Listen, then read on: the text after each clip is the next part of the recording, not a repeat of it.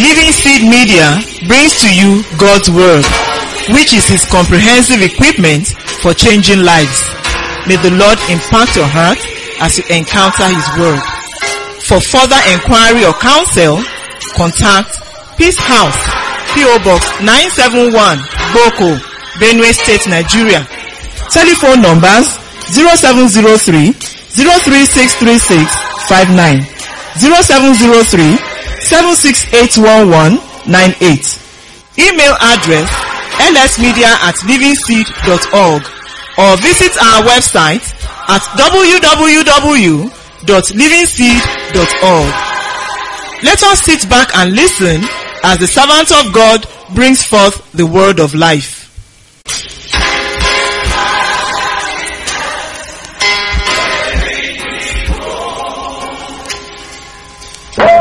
Anyone in God, who is a new creation, who is a Father, all things are become new. Oh, is anyone in God, who is a new creation, who is a Father, all things are become new. Is anyone in God, it's a new creation, oh, it's a Father, oh, it's a new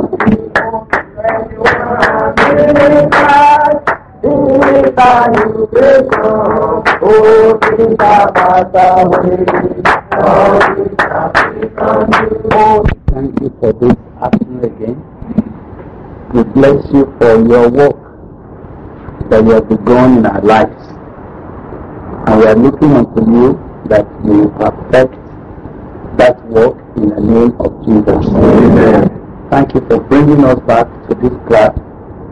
We are trusting you that you will push us forward and give us a very firm grip on the things that your Spirit is speaking to us about. Lord, we thank you that you will help us. In Jesus' name we pray. Amen. How can we move on from the understanding of what the Lord Jesus has already accomplished in our hearts? How do we effect it? Alright. Yeah. Praise the Lord. Now, 2 Corinthians 5, verse 17. Therefore, if anyone is in Christ, he is what? Is a new creation. All things have passed away. Behold, all things have become new. When Jesus Christ stepped into our lives, He stepped in order to do a thorough and a complete work. There are certain things now that God we now want us to do as a result of what God has already done in your life. Certain things that God wants you now to do because of the way He has brought you to Himself, particularly at this point. Hallelujah. Now let's look at that together. I want you to turn your Bibles to the book of Matthew. Let's quickly look at the book of Matthew. Matthew chapter 3. I want us to read from verse 6. Maybe from verse 5. Let's read from verse 5 and we will read down until verse 11. From verse 5 to 11. It says, Then Jerusalem, all Judea, and all the region around the Jordan went out to him, and they were baptized by him, in the Jordan, confessing their sins. But when he saw many of the Pharisees and Sadducees coming to his baptism, he said to them, Brood of vipers, who warned you to flee from the wrath to come? Therefore, bear fruit worthy of repentance, and do not think to say to yourself, we have Abraham as our father. For I say to you that God is able to raise up children to Abraham from these stones. And even now, the axe is laid to the root of the tree. Therefore, every tree which does not bear good fruit is cut down and thrown into the fire. I indeed baptize you with water unto repentance. But he who is coming after me is mightier than I, whose sandals I am not worthy to carry.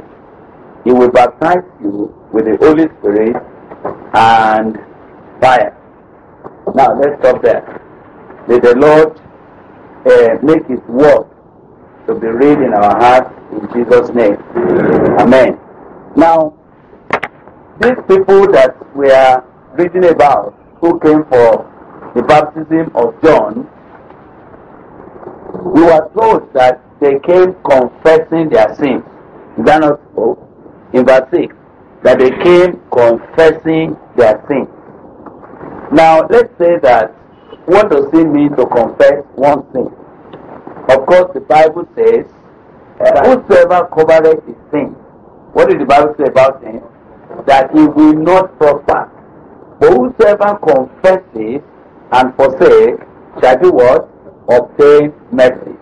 Now, the first way to deal with sin and get rid of it completely in one's life is to do what? Is to do what? Is to confess it. Now, when people take steps to give their life to Christ or to rededicate their lives to Christ, that is a good step. But there is something if we don't do that always brings the devil back into your life. When, even though you are willing to repent, to give your life to Christ, but you are not ready to confess what, are you hearing me? What you have been doing. Now, when there's no confession of what a man has been doing, so the first thing we are dealing with now is how do we handle our confession in order for it not to bounce back to us again after God has already decided to accept us and to forgive us. Now, you will notice that the Bible says that whosoever covereth his sin. So the first thing about sin is that if you cover it, no matter how you cry and pray, you will not make progress. Do you know why? Sin only grows under a cover. Are you hearing me? Now, if, for example, you know that there is a sinful habit that is really troubling you, several times you may be praying, you may even come to a meeting and say, oh God, I want to change, I want to change. But you've not particularly pointed at the issue that is always making you to go back into sin. You are covering it. Sometimes we cover sin even with prayer. Sometimes people cover sin even with activity. But until you confess a sin, you have not yet you've not yet uprooted the power of that sin from your life. The reason is because sin enjoys secretness or secrecy in order to grow. Hey, you are not understanding me now? Yeah. Are you understanding me now? Yeah. Now, so the first thing that breaks the power of sin from your life is to expose it. What did I say? Expose it by confessing it out. When you are ready to expose a sinful habit, what you are doing to that sinful habit is that you are giving it a final blow that will not give it chance to grow again. But do you know, for example, if, for example, you have problems of immorality, you can be crying and say, God, help me, help me, help me, help me. But you have never confessed that issue of immorality to the point of pinpointing to what extent have you been going with it. To the extent of identifying, if, for example, there is someone you are involved directly with, you, in order to be completely free, you've got to handle that now, direct. I say now that Jesus has changed that old man from my life, I will not cover any of his work anymore. Are you hearing me now? Because when Jesus comes into your life, he removes that old life. He has taken away that stony heart. He has put in you the heart of flesh now. And all things have become new. But if you now cover some of the work of the old life, either because you don't want people to know about it, do you know what you are doing? It's like you are not sinning. You are not sinning. One day like this, it will break out again. He said, but I have repented of this thing. The reason is because you never did what? Expose it. So, when they came confessing, the Bible says in 1 John chapter 1 verse 9. If you look at 1 John chapter 1 verse 9, what did it say? Can somebody read 1 John chapter 1 verse 9 for us? 1 John chapter 1 and verse 9. Who reads that? Yes? If we confess our sins, He is faithful and just to forgive us our sins and to cleanse us from all unrighteousness. Now, do you notice that he said if we confess what? Our sins.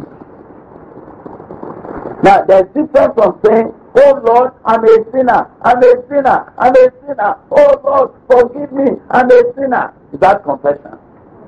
Is that confession? No, that's not confession. What did he say?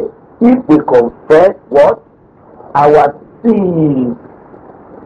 When we talk about our sins, that means definite. That means something identifiable.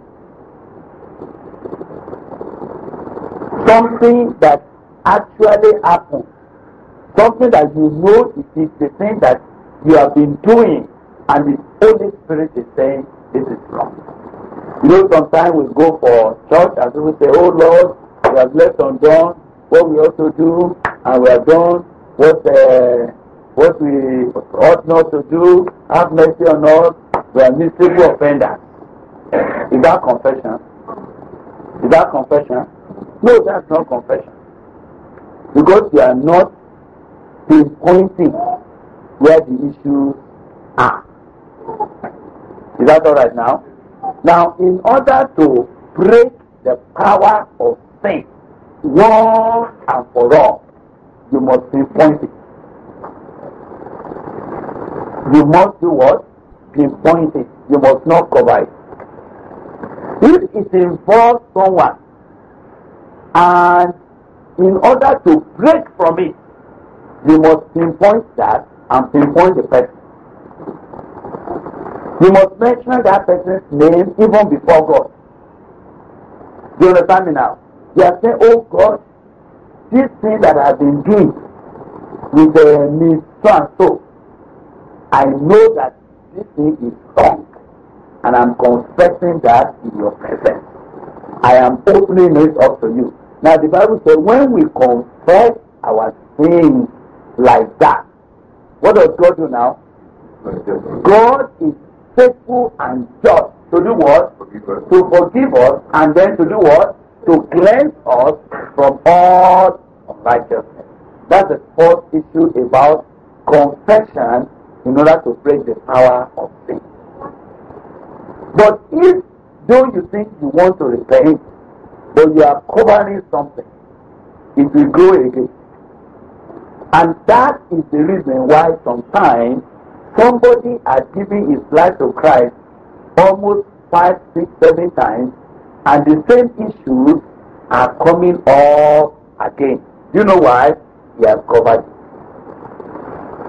So in order for our progress to be very straightforward, I would like you, as we will pray, to really deal with that. It's part of our past life, and we need to pack it out. Amen. We don't need to keep it anywhere, because it's no more in our life. We are no longer going to do it. And we should not be ashamed of what God has forgiven us about. You are not getting me now. Something that God has said, I will not remember again. What do you also do? You should also not, you should forget about it. But the way to forget about it is not to cover it. Expose it so that it can lead you. Do you know that if, for example, you are the one who impregnated a girl, people ask, and I don't know about it though, I'm not the one who, and actually nobody knew. But now you gave your life to Christ, and you said, look, now I'm a Christian. But you did not confess that issue and say, God, concerning Cecilia that was pregnant, that I said I was not the one, I am the one, and I know that I told a lie. I am the one. I am sorry about it. Now when you have said that, you know you are dealing with one particular issue, isn't it? God will cleanse that. But beyond that now, you will now, in order to be free, in order to kill sin completely, if you see the Cecilia or those you told a lie to, what are we going to do? We are going to now confess. Now you see, once you confess that, the issue automatically is behind you. Whatever problem is behind it, God now will help you to resolve it. But as long as you keep it, you know that any time you now see Cecilia or you remember Cecilia, something will come back to your conscience. And you know what you say? Are you really serious? Do you think God has forgiven you? And when that comes, it comes as if the snake has come to bite you again. And before you know it, all your enjoyment, all your faith, all your prayer life, what will happen to everything that time? Everything will just. And the devil will now come back to you that since actually you have not been saved, why are you punishing yourself? And before you know it, the old things that you even thought are coming back. I don't know whether you are following what I'm dealing with now. So, in order to be victorious, so that this thing that God did for us this week, we will not be going up and down with it again. We must look into those sections of our life that you believe we need to be able to discuss with you about. You need to open it up and say, God, let this thing finish now. You know there are times that maybe somebody, a man, has cheated on his wife.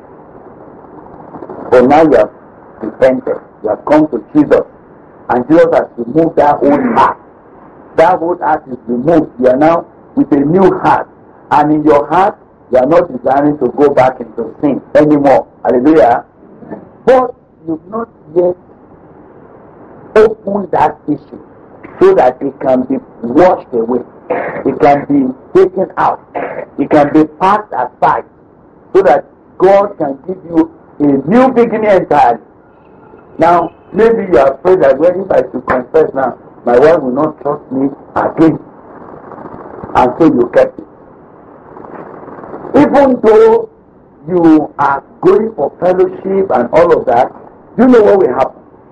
Every time you see your wife, every time you remember that thing, something hits your heart straight. Am I correct? And it reminds you that you are still a liar. So, once anybody stands up to preach again and he wants to give altar call, you know what will happen? Your mind will go back to that problem. And you would like to come and respond. But the issue is that if you have confessed it, God will have cleansed it, washed it away, and released you completely. And even if your wife was annoyed for a while, when she now knows that there's a genuineness of conversion that has taken place in your life, she will take it as a new beginning. Oh, you are not understanding me again. Are you following me at all? Alright. So, the first thing is that these people came confessing their sins. They were saying, I did it, I did it, I did it, I don't want to do it again. It's very important.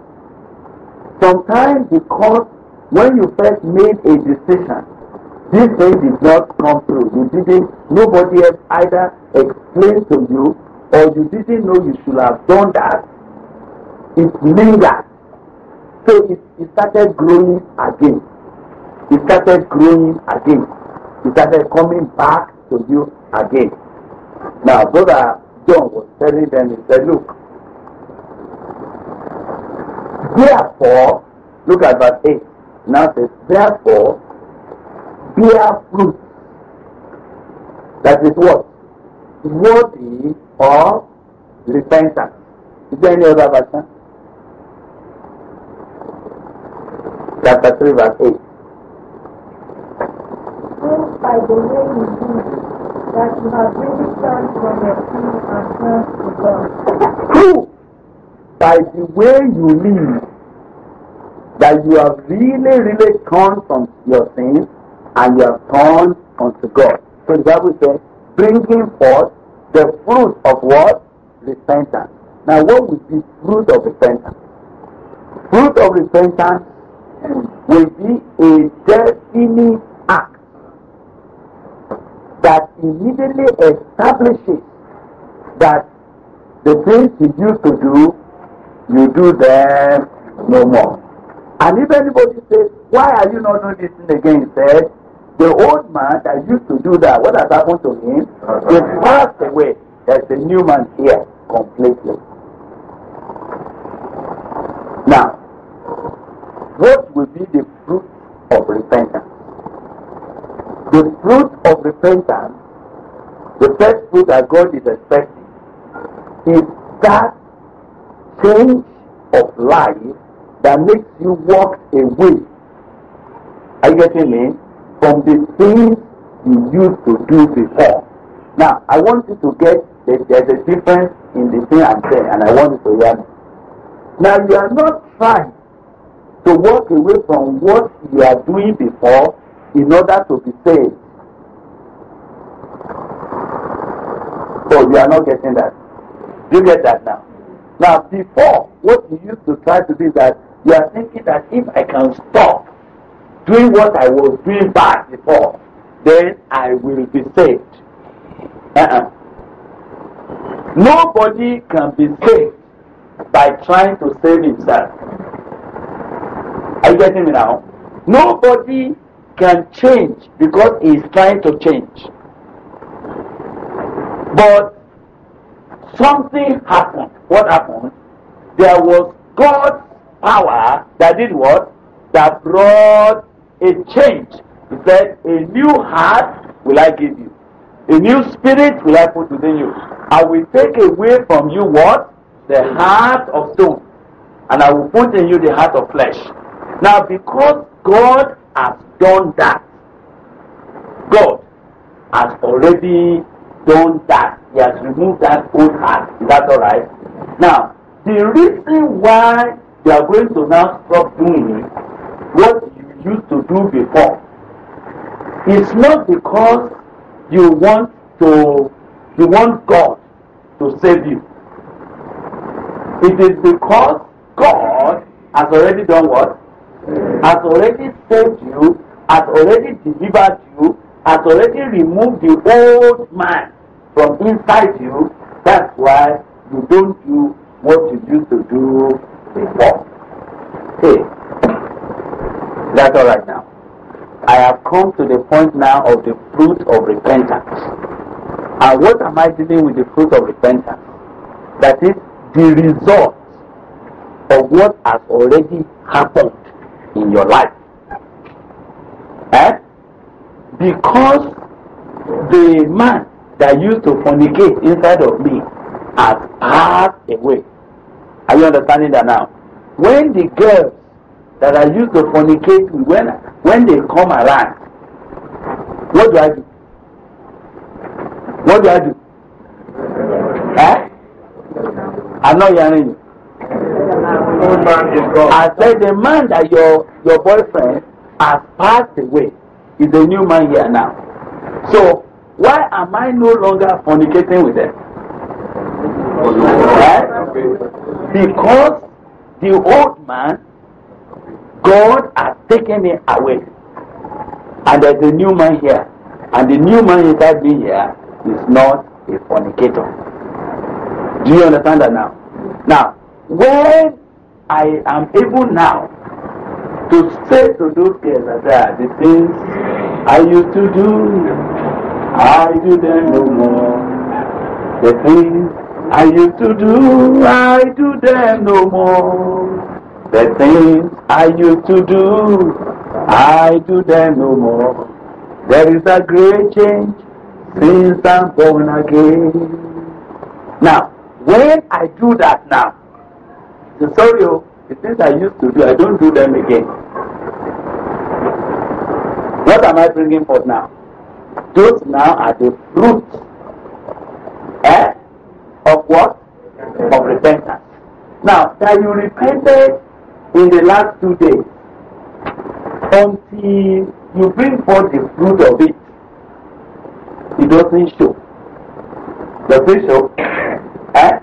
Now, but how do we bring forth the fruit? Can we bring a fruit where there is no plant? Aha. So that's why I'm saying that the fruit of repentance is not what you are doing in order to change.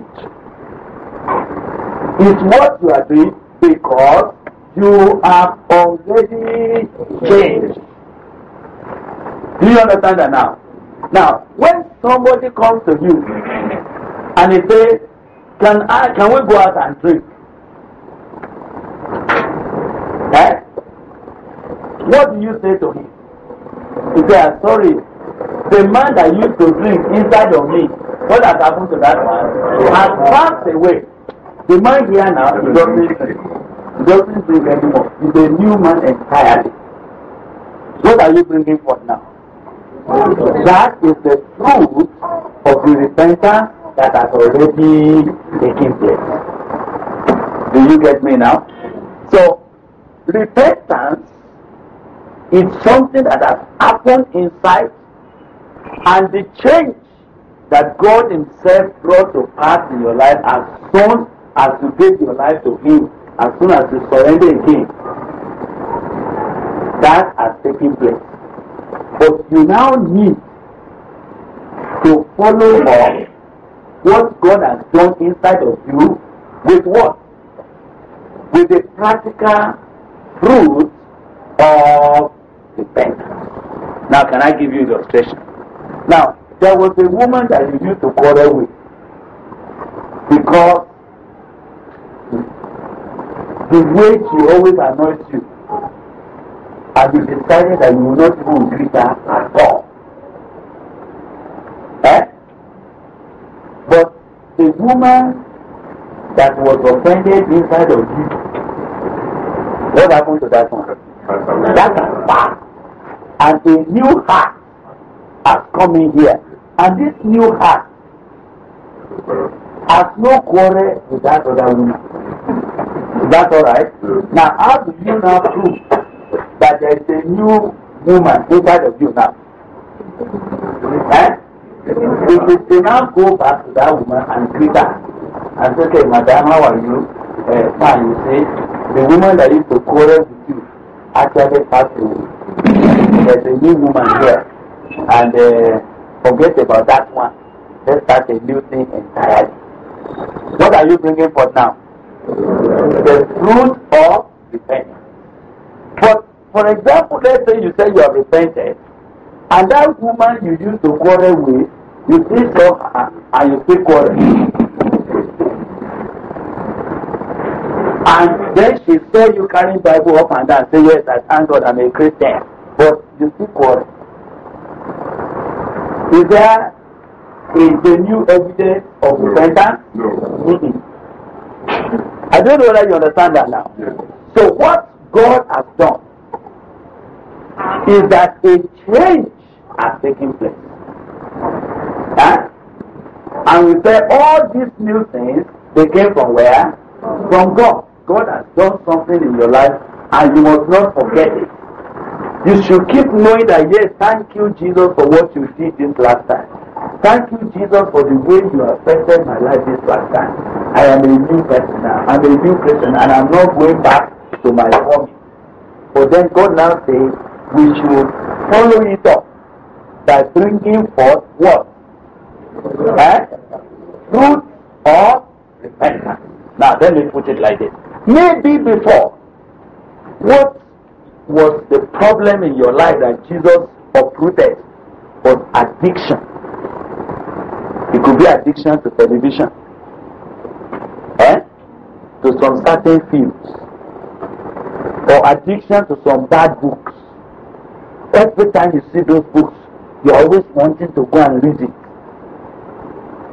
But the man that was addicted, what has happened to that one now?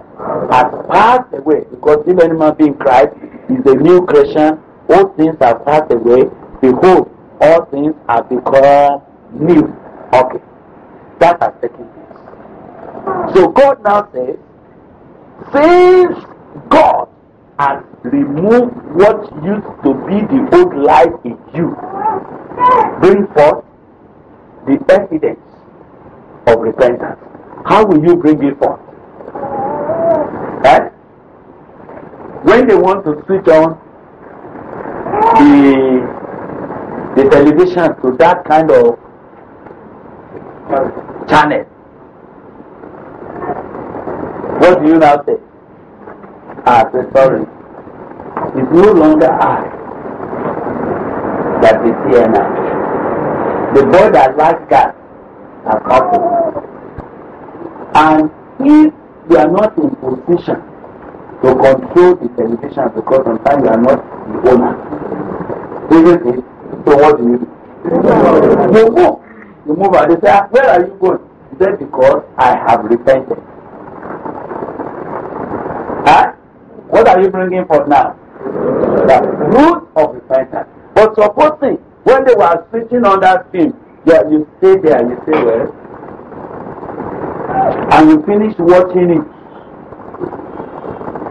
Even though God did something in your life, because you now did not bring forth the fruit of repentance. Are you getting me? Before you know it, the devil will do what? Will jump on your neck again, and then you want to come back. Do you get what I'm dealing with now?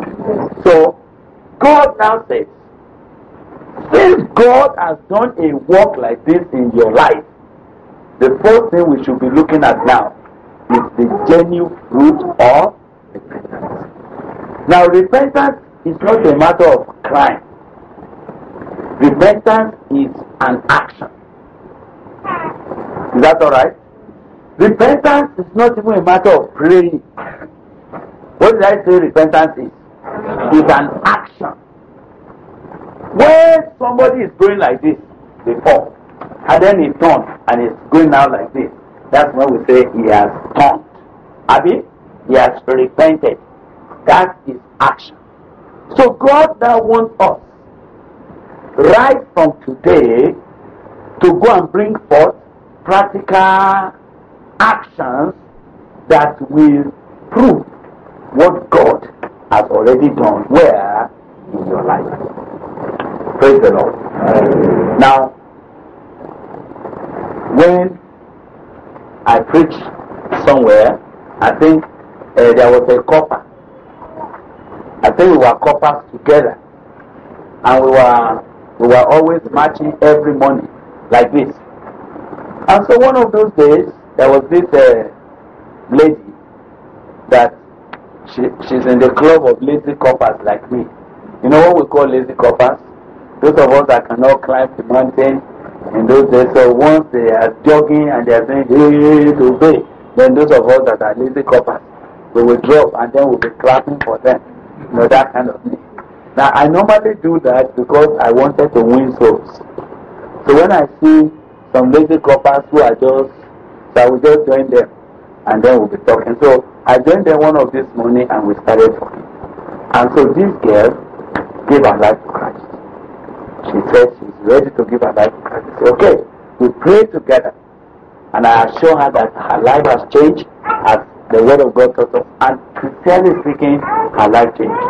Up to today, she is a very good Christian. Praise the Lord. But on that day, and I told her, I said, can you tell me, what do you think have been the problems of your life? She told me several things. Then she said, and then there was this boyfriend that she has been keeping for the past 4 years, and that they have been thinking they will marry themselves. I said, boyfriend? She said, yes. I said, okay. I said, but did you know that if any man be in Christ, the new Christian? She said, yes. And that both things have passed away. She said, yes. I said, so concerning that relationship with that boy, is it a new thing? No, she said it's an old thing. I said, so what has happened to that relationship now? That passed away. That's true.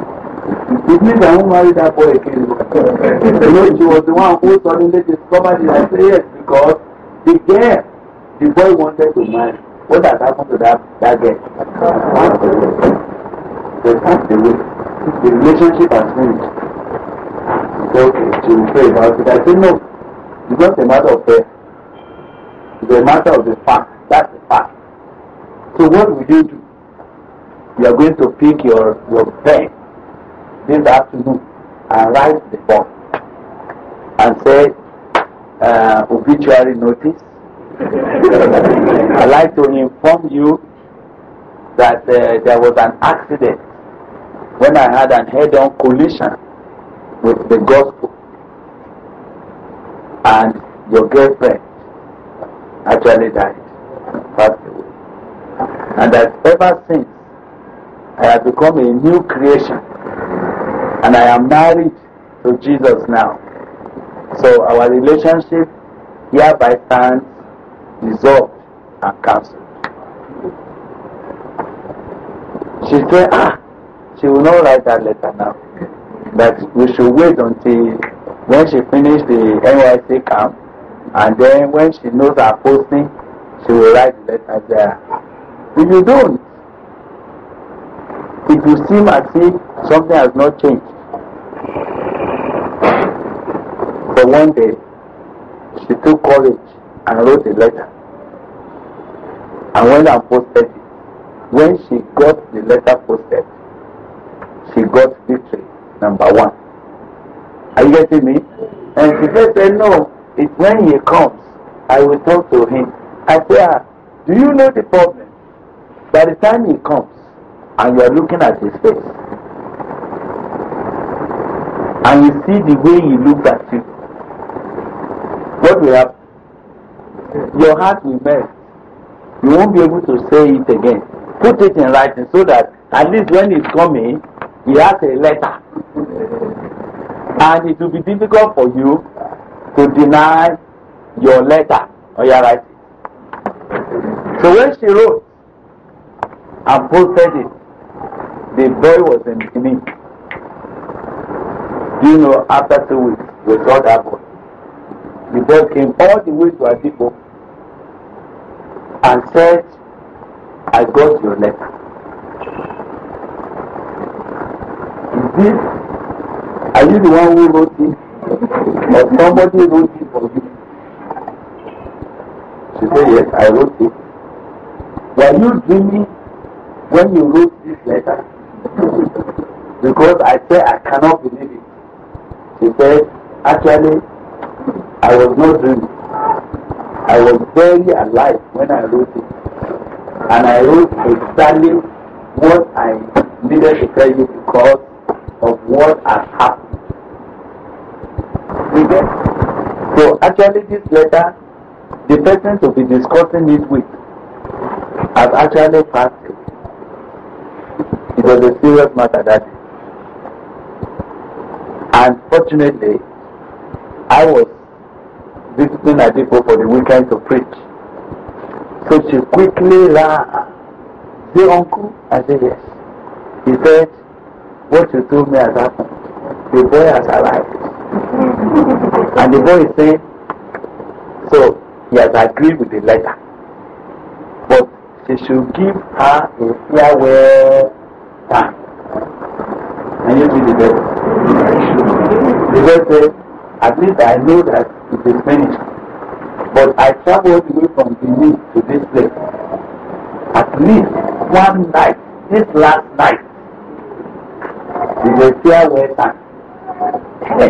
The girl said, farewell with who?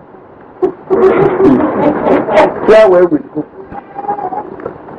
There's no farewell between me and you because we have never even met. This is a brand new person entirely. The one that you will begin farewell with, I told you died. It was interesting. The boy broke down. I had to come in and call the boy aside. I said, sorry, I think she has told you the truth. The boy said, is that what you will also say? I said, well, so what do you want us to do? The girl that you used to know has passed away. There's a new one here. You also, you need to repent. Then the boy said, he will repent. He will just repent after tonight. That if the girl should just agree with him, he will just repent after. He said, no. Even if he will repent, the one, it will have to be a different life entirely. He went back, frustrated. What was that sister bringing for? It's the fruit of repentance. So often when that boy comes, she cooks for her, for him, and she sleeps with him for that night and said, Lord, at least this is the last time. After tonight, Lord, I will repent properly and I will not do it again in the name of Jesus. Now, what do you say about that? It will never work. She will be back again in the pit of hell. Am I right? Okay. Now, your repentance, if you don't bring out the evidence, and you will have practical time to bring out your fruit of repentance. Praise the Lord. There will be practical opportunities, and in fact, you know what I want to tell you now? As from today, you need to look for that practical action that will establish that you have repented. You need to look for it. You don't need to wait until it comes. Do you understand? Now, I remember Daniel. He was drunk when he came to my house. In fact, he was from a beer parlor. And my own house was somewhere like this. And he just came out of the beer parlor drunk. And then he wanted to go and urinate. So he forgot where they are urinating the beer parlor. And then he was entering straight to my bedroom to go and urinate. It's a very terrible thing. I think about this drunk and he was just in every day, where is it? This is my uncle's house. So we went and said, no, this is not your uncle's house. We go, okay, so where is the toilet? Yeah. And then she was going to my room. And so we arrested him and took him to the toilet. But then I wanted to send him out. Holy Spirit said, no, I brought him to your church. Don't send him out. I brought him here. Oh, but so he came and sat down. So we started talking. When I talked small, he said, he's going. But I said, well, you can go. Then you get to the place, but how can I go away from my girl? And then he will sit down. Now, and I was preaching, suddenly the Lord came down. And God changed his life that moment. So when his life changed, we read the same passage because that's what God does. A new heart like it. So as we read it, suddenly the old heart of stone was taken away. Hallelujah. Amen. And a new heart of the flesh was coming. So he got and he was about to go when we finished praying. Not mean that there was a packet of 555 cigarettes in his front pocket. And he had just donated just some money to buy a carton of beer for those people they were drinking with, and he needed to collect it before he came out. And then he had already deposited some money for a hallowed girl for that night. Are you getting me now? Now I'm just telling you something that happened. So he came out, then he brought out the packet of 555. Said, so, sir, what do I do with this now? Because now I am a new creation. It was very dramatic. So he gave me the thing. So we destroyed it there and then. What is he bringing for now? That is fruit of repentance. We destroyed it. Then he said, what do I do? I said, go back to the beer parlor and collect your change. He said when he got to the beer parlor, what occurred to him was so strange. He saw that he said, is this where I have been eating and sleeping? It was smelling terribly to him.